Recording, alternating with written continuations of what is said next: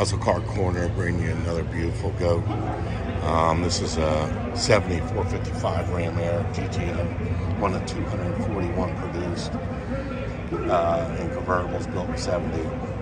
This car is phenomenal. 360 horse, 455 HO. That was conservative horsepower ratings at that point. It had turbo 400, pretty loaded up car. It's really nice. There's PHS documentation on it, showing all the factory options. This car in red, with red interior and black top, I mean, works. I love this car, man. Look at that. The white on the red just looks super cool. Super rare piece. One of 3621 convertibles produced in 70. One of only 241 Ram Air 455 HO convertibles produced in 70. Low production number car. Super cool. If you ordered this car new, you had a badass piece here, man. This car, you put the top down. Here's the original window sticker. Let's look into that just a little bit. Wow. I'm trying to see where the Ram Air is 227 for the Ram Air engine. Not huge money, but you know, in its own right. That's what it was before you started adding things onto it. So looking at, let's just look at the total price on this car. It was $44,3524. This car is phenomenal. I just love the buckets, the console. It's got the Trans Am inspired wheel that came into the Trans Ams later in time.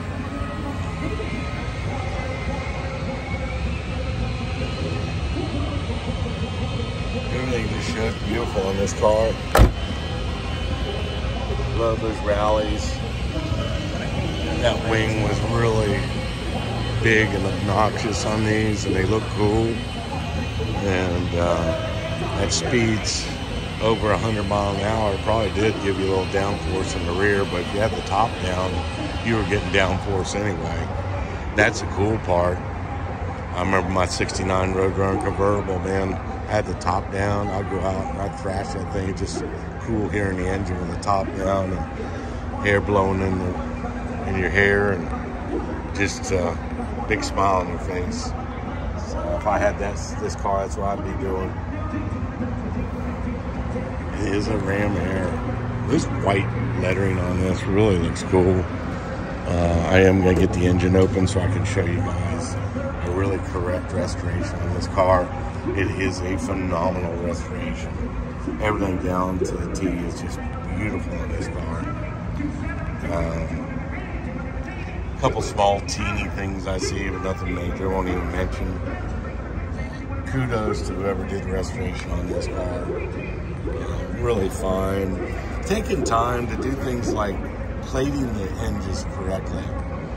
That means a lot to me in a restoration. It's small things that add up to big things.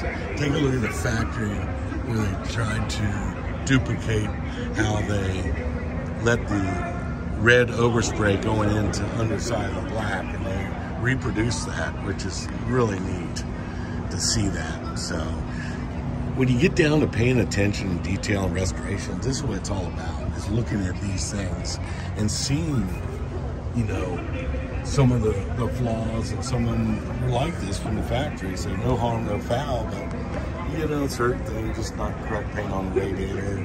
It's very minor, but to me, it's worth doing right. You know, let's go back and put these cars back correct. I'm not picking on this car by any means. It's a phenomenal restoration. So, just some of the things that I look at, that I do, that, I don't know, it's just one of those things, you know, I'm picky.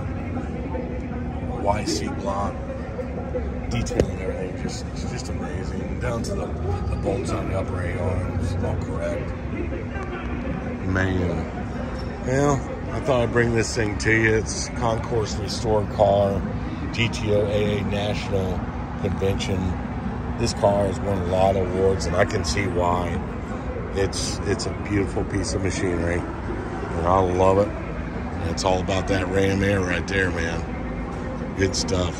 If you like my videos, please subscribe, give me a like, and I'll bring more of these to you. I'm going to have them coming for quite a while, so I appreciate y'all.